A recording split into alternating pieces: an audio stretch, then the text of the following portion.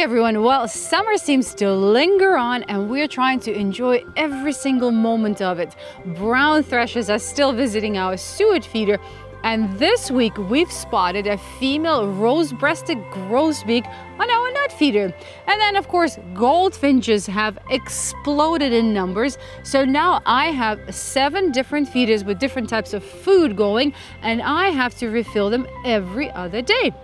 But one of the questions that has popped up many times this week is how long to keep your hummingbird feeders up. Well, it all depends on where you are located. So here we're in southern Quebec. Male hummingbirds have already left.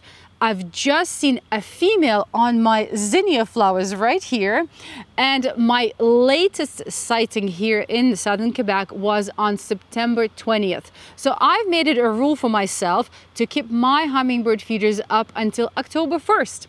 And then over the years, I've also talked to many people from different states, and basically in Virginia and Carolinas, they were still seeing and feeding their hummingbirds in mid-October. So there are 2 things that I can recommend. You can either leave your feeders up for at least 2 weeks after your last sighting of a hummingbird on your property, or you can check online hummingbird tracking maps to follow their migration. Oh, and one more thing I forgot to mention to you. Keeping your feeders up will not stop hummingbirds from migrating. They will migrate whenever they're ready to migrate, whether there are feeders around or not. For years, near Barton, Maryland has had tree swallows use his 4-inch Gilbertson's nesting box. Now he's hearing that this type of box is too cramped for them and that it will hamper their wing development, and that he should switch to 7 by 7-inch box to accommodate them. So he's curious to find out whether he should be switching to that and whether tree swallows need a larger box than bluebirds. Hi, Anir. Thank you for your very interesting question regarding the floor space for tree swallow nest boxes. It appears that this issue has created a bit of a stir among swallow box enthusiasts. I did some research on this question, and here's my take on it. I tend to agree with you that these Gilbertson 4-inch diameter PVC nest boxes, the ones that have been heavily recommended for whatever reason by some prominent organizations devoted to cavity nesting songbirds, would appear to provide an inadequate amount of floor space for nestling tree swallows. However, not necessarily for the reason that you suggest. While some nest box managers might feel that one needs a floor space of 7 by 7 inches, as you mentioned, others might feel that that's somewhat of an overkill. After all, the larger one makes these boxes, the more material is needed, the costlier it gets.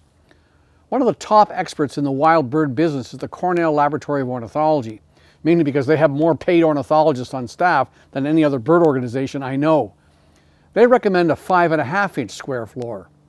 Other websites suggest a minimum 5 by 5-inch floor. While I couldn't find any scientific study focusing specifically on the effects of nest box floor space on wing development in tree swallows, I did find something of far greater interest, perhaps a bit of a game changer for future nest box designs. With our summers getting hotter and hotter due to climate warming, we must be careful to incorporate the impact of higher ambient temperatures on the welfare of nestlings of any kind being raised in nest boxes we provide. That might mean a rethink not just in ventilation, but also the amount of floor space available to brood, sometimes consisting of as many as 7 nestlings. If they can't spread out enough to facilitate the cooling of their bodies in really hot weather, we might just discover that our nest box programs could be creating death traps for the birds we love. So 7-inch square floors might not be such a crazy idea after all. Anyway, it certainly bears further discussion.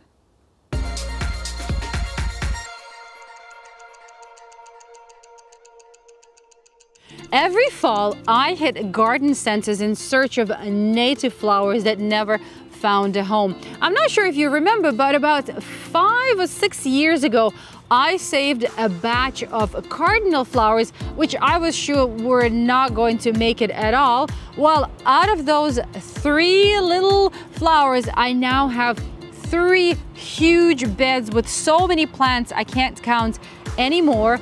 And this summer I found that of all the flowers we have on our property, hummingbirds really preferred my cardinal flowers. So I've been absolutely fascinated with this interaction. I've been talking to my colleagues about it, and they all now want my cardinal flowers. So I'm digging some up and I'm bringing them over to share this joy. So my challenge for you today is try and find some cardinal flowers to attract hummingbirds next year.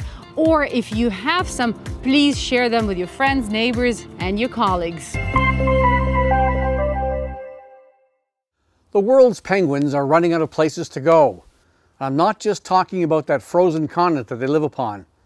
A new study just published in a prestigious scientific journal called Nature Communications by a team headed by Teresa Cole of the University of Copenhagen has shown that penguins and their relatives, the petrels and albatrosses, have the lowest evolutionary rates yet detected in birds. What this means in plain language is that penguins have evolved just about as far as they can go and may be hitting that dead end that we term as extinction.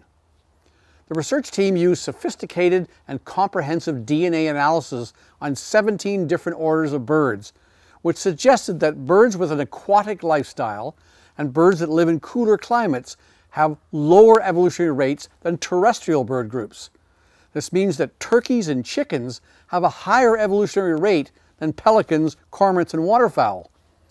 And since the flightless penguins enjoy an exclusively aquatic lifestyle in arguably the coldest part of the world, that places them right at the bottom of the list.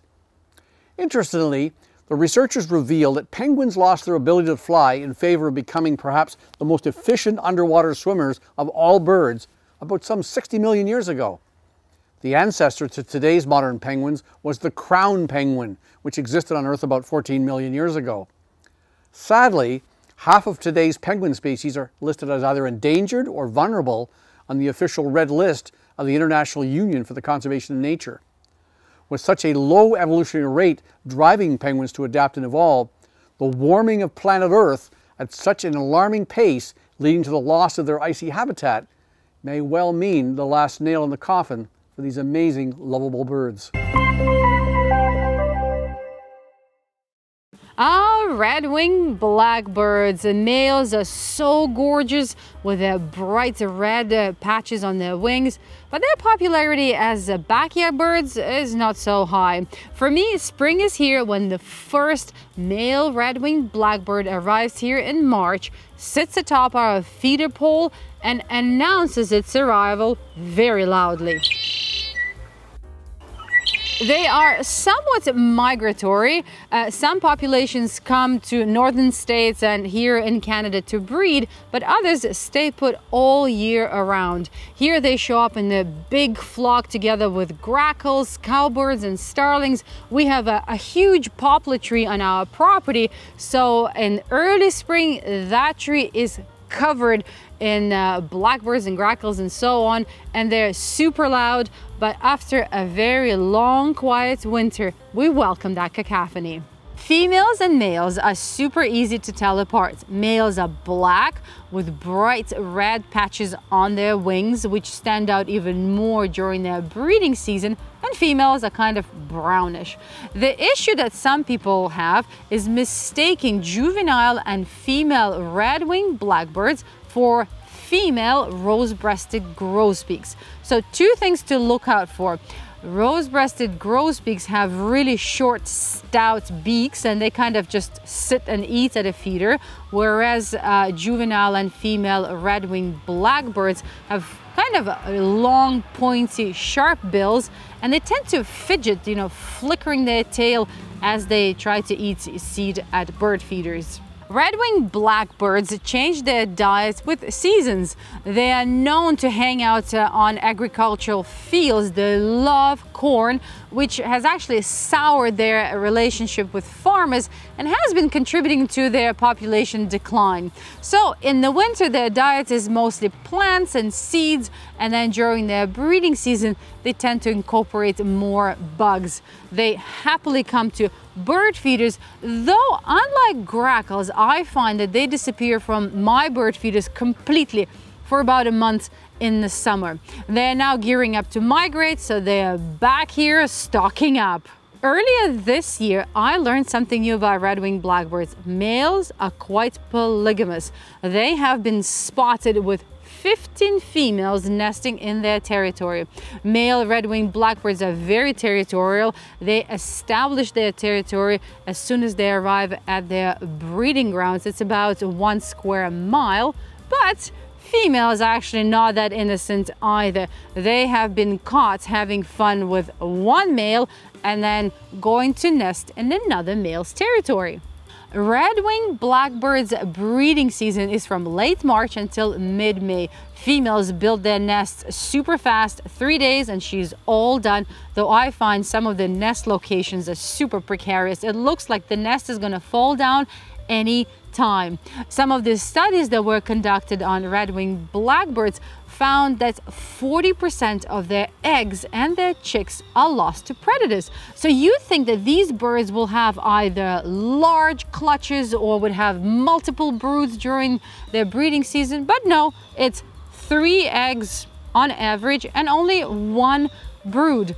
And in areas where daddies decide to help feed the young, the chicks actually grow to be stronger and heavier. Well, goodbye for now. Just a quick reminder that our photo contest is still open. It's mockingbirds and thrashers. Have fun sharing, finding native plants in your area. Take care, everyone. I'll catch you in 2 weeks.